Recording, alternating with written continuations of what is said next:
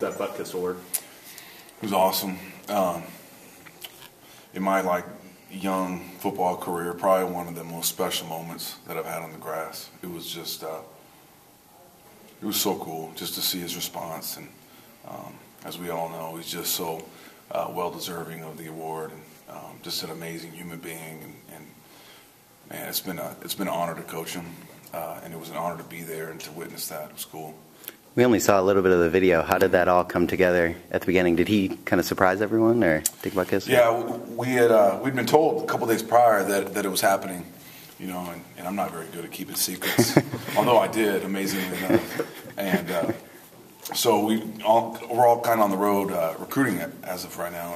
But Coach Moore made sure that I got back here for it. So I flew back in, had a little light morning workout, and then Coach Losi brought him up and had him on a knee and had their back to that gate, and as he starts talking, the gate opens, and here comes Dick Butkus, and I'm just peeking over. I'm watching EK, and EK sees him, and it was just it was so cool. It was so cool for him, his family, and all that he stood for, and just what a great way to be recognized, Did it make it more special given that he'd been overlooked in these postseason awards for a while now? Yeah, it's one of those few awards. I think there's a lot of awards out there that are based upon maybe, the hype, the splash plays, the Sports Center plays, all that stuff. Where this one is, you look at the guys that are on this evaluation committee, and it's real guys, real football players, linebackers, guys that understand the position, understand defense at a high level, and they understand it's being consistent, it's showing up every day, it's being that same guy, and EK embodies all that. Go ahead. Is that something you've already been able to kind of talk to some recruits about, the Butkus Award, some of your linebacker recruits? Yeah, but I don't even know what I can. I can't say names. I can't say anything, right? I can't say names. Yeah, it doesn't hurt recruiting for sure. Yeah, it's pretty cool. The guys have really started to create a tradition here. Of excellence at the linebacker position. Having a number 9 pick overall and a potential Rookie of the Year, or Defensive Rookie of the Year, and then to have EK back that up with a Butkus they take a lot of pride in that, and it's cool to see. You got some flack a couple of years ago with the Facebook post with the linebacker you. Does that? I don't know how that occurred. Someone said it, right? I think it was Penn State fans got really upset that you. Well, somebody said it, right? I don't know who said it, and it's something that that was kind of private amongst them and themselves, and then I don't know how that went public. And then the fans started blasting the players, So as a coach, that was my opportunity to stand up for them. And, I think what they take pride in is the here and now. A lot of people try to cling to tradition. They cling to the past. They cling to what was. And our guys are trying to start something now, today. And they're putting their they're doing it. They're making an argument for that. So it's fun to be a part of it. This being your first year as defensive coordinator, how do you kind of look back and self-evaluate how these first 12 games have gone, at least? Yeah, it was definitely a learning process. Came in early and thought we could be very, very simple, and then I just, as we went, just gave them more and more as they could grasp more, and gave them more tools and more answers, and they embraced that, and they enjoyed that kind of things being on their terms a little bit more, and so they grew, I grew. It was fun. Unfortunately, it didn't end the way, at least the regular season didn't end the way we wanted it to, but we got a great opportunity in this bowl game. Got a great opponent. It's going to be a great challenge. I've watched them briefly now, and they pose a lot of challenges for a defense.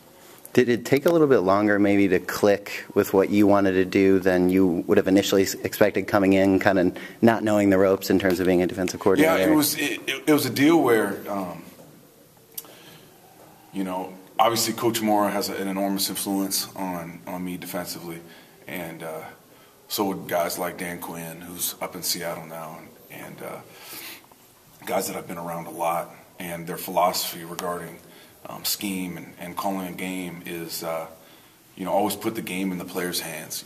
Keep it simple, be great with fundamentals and technique and alignment, assignment. Let them know it and understand it at a high level so they can play fast and physical. The problem is in college football it's a little different because you're seeing so much exotic stuff on offense that you almost have to balance that with being exotic in your own right at times, just to keep them off balance. And I kind of, I felt like we gained a better understanding, or I did. I gained a better understanding of that as the season went on, and I think we're only going to get better as a group now. Was there a game where it really clicked? Like, I know Arizona was kind of the one, just when you look at the scores, it seems like that's where the defense kind of showed up. But was it before then, or was that I felt like this right? might sound crazy to you guys, but it really started that Utah game. Now, prior to that rascal that came, that quarterback, man, prior to that mobile guy coming in, we were playing at a high level, and they were mixing it up, and we were doing really well. And obviously, we had trouble with the mobile guy that came in. But I felt like that was kind of the turning point of the season for us defensively, and guys starting to grasp things and us become a little bit more complex. Obviously, replacing Anthony was a huge, something you guys had to work on all year. How difficult do you anticipate it's going to be to replace EK in the middle? Just as difficult, but that's awesome. That means we're doing something right. When you're saying it's going to be so difficult to replace a guy, it means it hopefully means that we developed a guy. We made a guy special, or helped him become special. So it should be that way every year. We should always have that conversation. How are you going to replace Miles? Then how are you going to replace Kenny Young? And then how are you going to replace, that you want that conversation. Otherwise, you're not doing it right. So it's going to be extremely difficult. He's obviously, what you see on the field is obvious, but behind the scenes in the meeting rooms, his leadership in the locker room, it's going to be hard to replace. How do you think you guys did replace AB's production? It was kind of by committee. It's a deal where. In the past couple of years, we never brought pressure. We didn't have to bring pressure because you could bring forward, and Anthony was so dominant as a rusher. So we've been very simple in a lot of ways, but we were still, getting great pressure on the quarterback, and our sacks were up and all that stuff. And you had a guy like Cassius too, which people forget about him sometimes. But Cash is an amazing pass rusher, very disruptive. Keenan Graham, I think, had 7 sacks his senior year. I mean, you had 3 guys with just crazy sack production that they weren't getting it is stunting them or blitzing them. They were just getting it with 4-man rushes.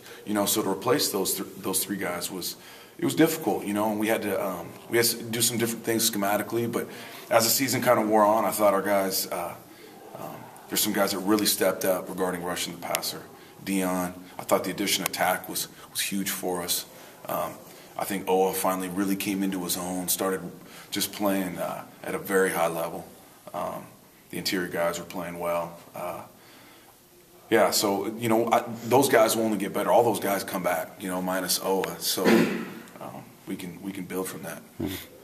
What's the plan with a guy like Tack? Is he going to be more of a, bulk him up, be a little bit more like Oa, or be more like a, Anthony outside linebacker? We'll see. He's one of those guys where, the Contra Costa County, they work hard, and they have a great strength and conditioning program. Coach Elosi, though, is just, in my mind, one of the best, if not the best, strength and conditioning coach in the business right now. And, so it'll be interesting to see how his body responds to Coach Elosi. He could become that close side end Oa type guy. But at the same time, if he doesn't put that type of weight on, he's got the athleticism to play outside backer. So, I think we'll kind of let his body let us know where he's going to go.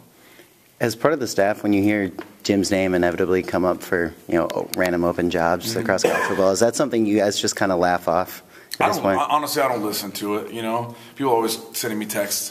So, how's Ann Arbor? Shooting like little screenshots of, the weather at different places. And, I don't pay any attention to it. I'm convinced that Coach Moore is, he loves it here. He loves it here. He loves this program. He loves the kids that we've assembled. He loves the direction that we're going. I think he's in it for the long haul. I really do. He's He's built a beautiful home down in Manhattan Beach. Doesn't look like he has any intention of leaving that. And plus his kids, have stayed here close to go to school locally to be together and to be with him. So, everything would indicate to me that he's staying, we're excited about that. I can say from experience, the weather in Michigan right now is not great. Yeah, I can imagine. Although it's today raining, yeah,